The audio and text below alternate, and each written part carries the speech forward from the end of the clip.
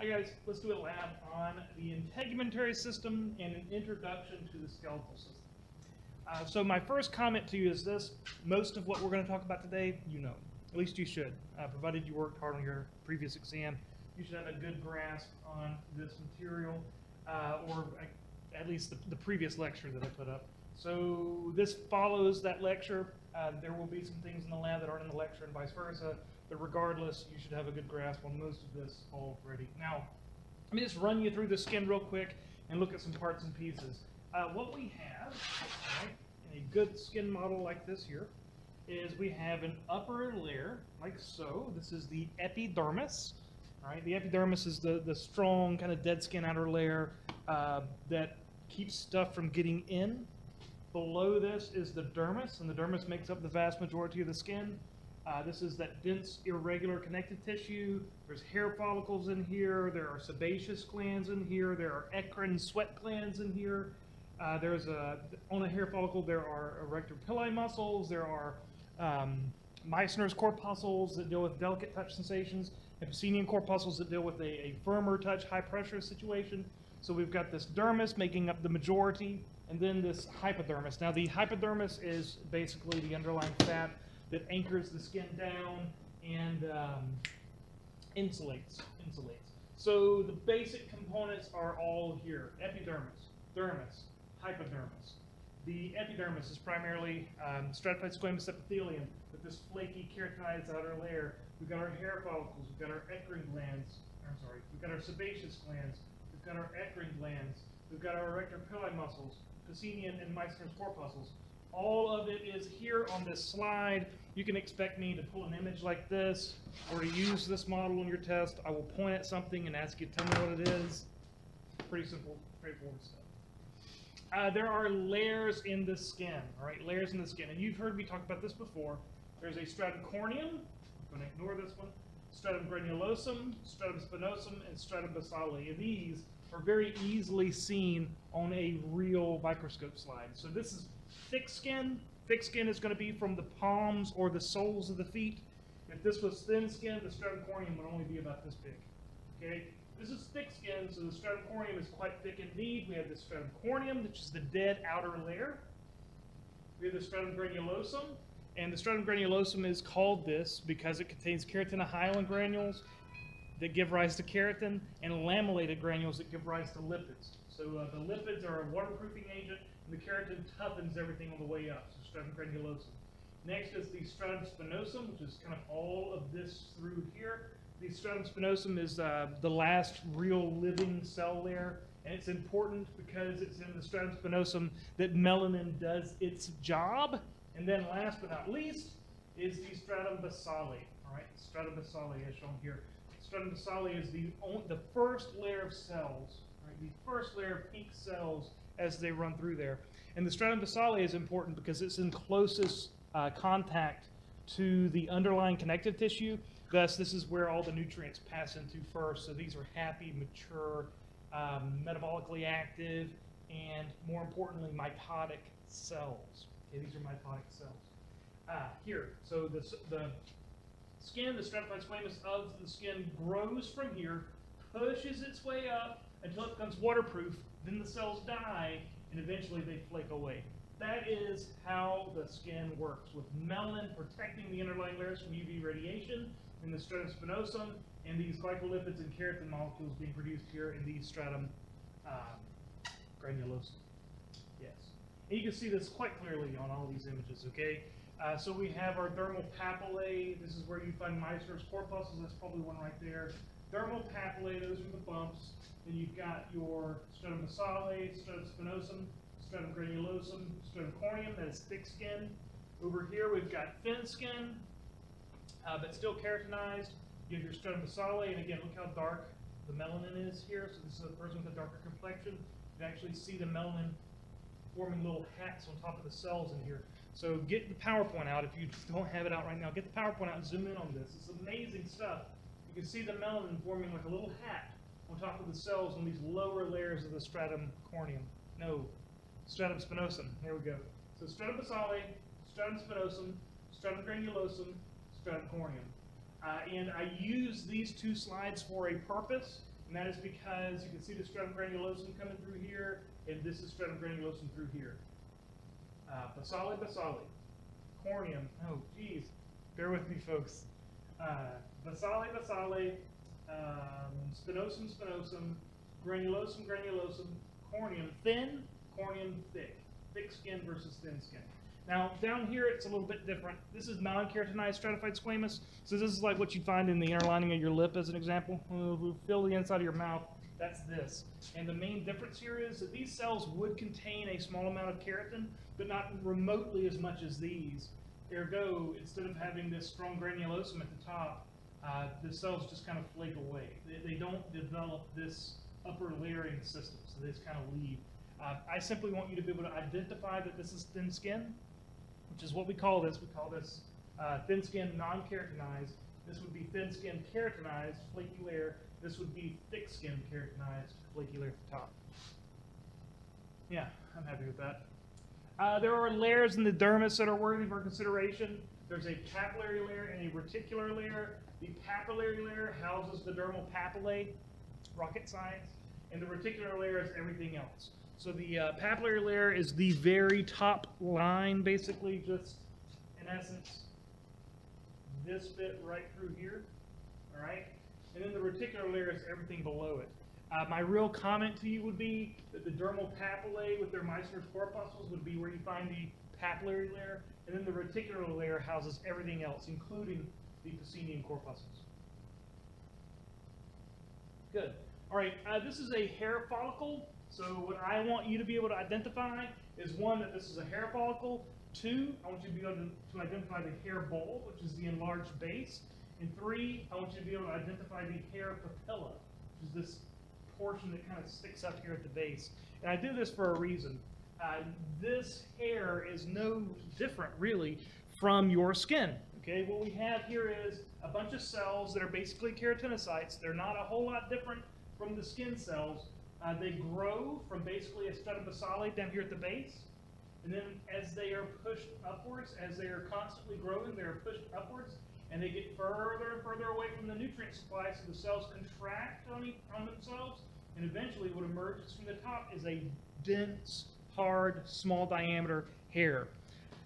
I think I said this before in the previous lecture, but if you yank a hair out from the root, especially a thick hair, you'll notice that the base of the hair is much wider, much thicker than the end of the hair. The end of the hair tends to be quite thin, and that's because the cells down here are still containing cytoplasm.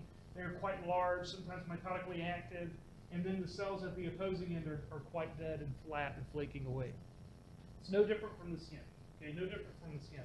And a nail, and I'm going to keep this very simple, a nail does the exact same thing. It'll have a matrix in the back where the nail grows from, and then it'll grow out, and the further out it gets, the cells will dry out, die, and harden, and that's how you get this hard nail. So if you've ever seen a nail that's been pulled out of somebody, the back end of it is very floppy and loose because those cells are still alive and still soft.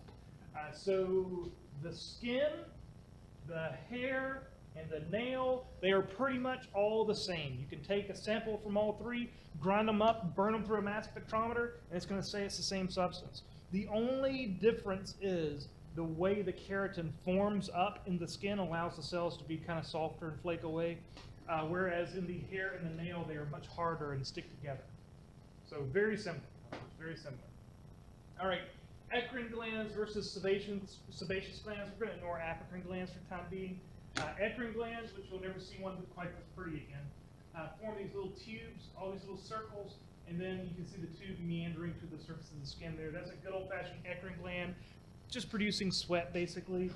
Then there are sebaceous glands. Sebaceous glands look like adipose to me. They look very fatty, very oily, if you will, and they will always be attached to hair follicles. So you can see the hair follicle, the hair bulb, the hair papilla at the base here, and then these are nice little sebaceous glands. They have this real oily appearance, so they connect to hair follicles, and they'll release oils onto the surface of the skin via the hair follicle that helps to keep the skin waterproof and moisturized.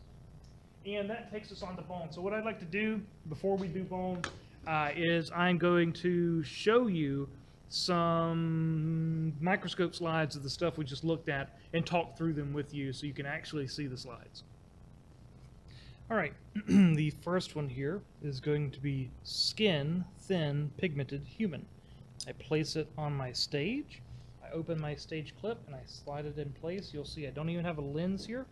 I can drop my stage, rotate in the first lens, which is 4 power, rotate it all the way to the top using coarse focus, and then I can peek in and do the fine focus. All right, this is our skin, thin, pigmented via the microscope. So what I'm going to do is I've just wound this all the way as high goes, and I can drop it a little bit and bring it in good focus. I'm going to zoom in a little bit. The scope settle.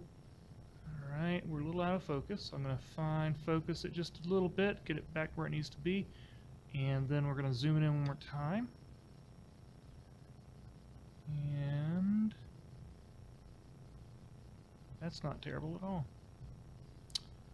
Alright, so what we have here, let me see if I can find a little better area. Yeah, it looks way better. Alright, what we have there at the bottom, this is the stratum basale that you can kind of see in there. Let me see if I've got my pointer handy. Alright, let's try this again. So what we have here is the stratum basale at the bottom. So this is the underlying connective tissue made of dense irregular connective tissue. We have the stratum basale at the bottom, shown here with this kind of darkish line, if you will. Right here below, or right above that, I should say, is the stratum spinosa, or stratum spinosum. There we go, that's better. And then above that, this darker line there, that is the stratum granulosum. And above that is the stratum corneum. So basale, spinosum, granulosum, corneum. And this would be thin skin. Let's see if I can play with it just a little bit here. Yeah, it might be a little better. This would be thin skin and keratinized. Perfect. Now I can also pan down a little bit here. Let's zoom out as well. I can pan down and you can see this bit of eccrine gland. There's some with the pointer coming down. There's some more of the eccrine glands duct, and we're going down and going down, down, down, down, down. And here is the eccrine gland. So that right there is an eccrine sweat gland. That is what they look like under magnification. That is a good eccrine sweat gland made out of stratified cuboidal epithelium. Whereas again, all of this is all going to be dense irregular connective tissue. Okay, now this is another skin slide, and this one's good because it contains all these hair follicles. All right, all of these things, these are all hair follicles. Now you can see there where the pointer is, there's a little erector pili muscle, but I'm going to show you a better area to look here. Let's see, this one might be a winner. All right, let's zoom in. Yeah, not bad. All right, what we have here is as follows. This is a hair follicle coming all the way down to the base there. That's all hair follicle. You can see how it gets larger. That's the hair bulb. Okay. Connecting to this is an erector. Oh, no, wrong. The erector pili muscle is out here. So that's an erector pili muscle, which when that contracts would make the hair stand up and thus give you your goosebumps, if you will. Right. And then between the two there, right there, that is a sebaceous gland. It's got that real adipose look to it. If you see what I'm getting at here. So there is a sebaceous gland right there. Again, it looks a lot like adipose tissue. Really looks like adipose. And if you look at the erector pili muscle, what kind of muscle is that? See how it moves? Looks like a river flowing, doesn't it? That erector pili muscle, folks, is smooth muscle. Yes, indeed. All right. All right, that's it for integument. Let's do the bone side of this. So there are two main types of bone. These are compact bone and spongy bone. and these can be easily seen. This is a real human skull, and if you look, you can see this kind of denser surface. That's compact bone, denser surface. It's compact bone, and then there's spongy bone inside of there. Now it's still hard. Okay, it's still quite hard. It just has a sponge-like appearance, which is why we call it spongy bone. So there is compact bone and there is spongy bone. Now, when we look at bone tissue itself, there are some features that we really need to talk about. These are osteocytes in their lacunae, the lamellae, which are rings. Osteocytes in the cells, lacunae are the houses they live in. The lamellae are the rings. There are central canals, which are also referred to as being Haversian canals. There are perforating canals, which are also referred to as being Volkmann's canals.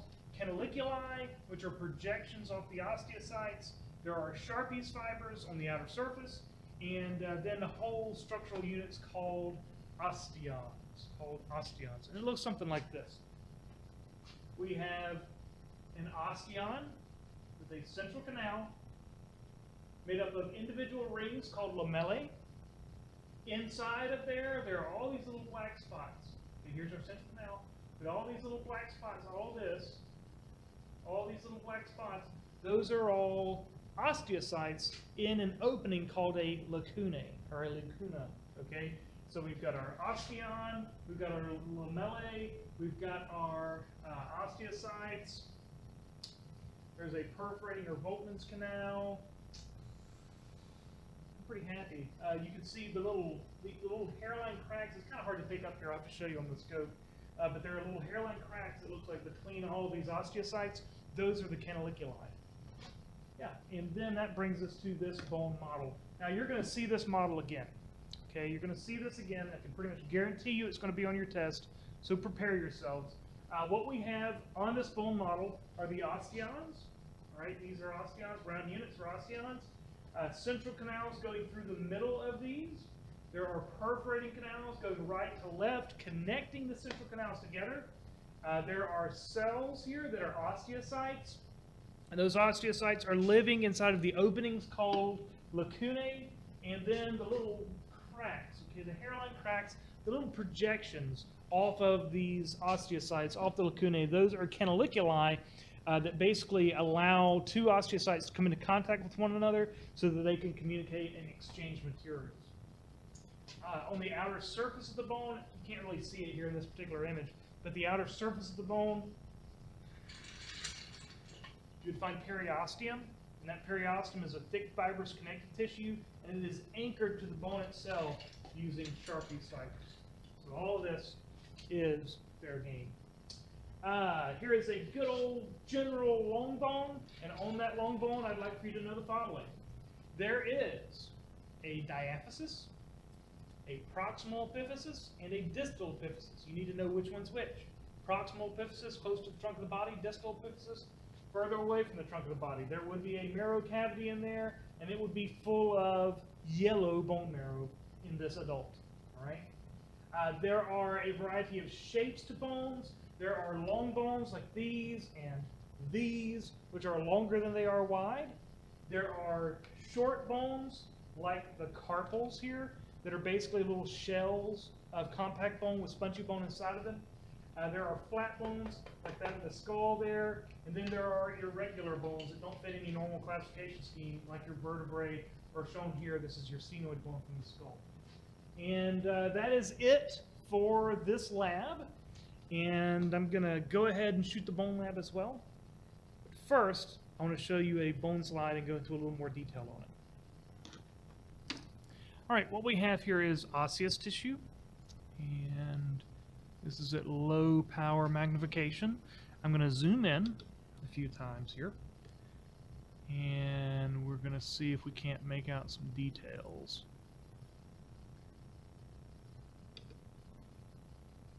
Yeah, that's not terrible. What you see here is an osteon.